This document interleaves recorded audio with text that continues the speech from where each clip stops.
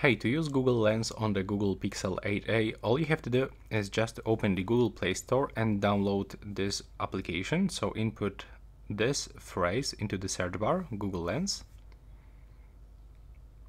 That's actually the icon of the application. We have to click on the install button. And now we just have to wait for the downloading process. Now we have to open it. And then you have to accept all of these permissions.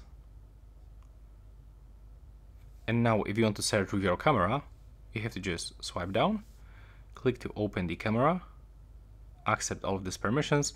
And now if I want to search for the box of the Google Pixel 8a, I have to put it in the frame, click on the search, and now I can find some results online. As you can see, now I can even find my thumbnails from the YouTube.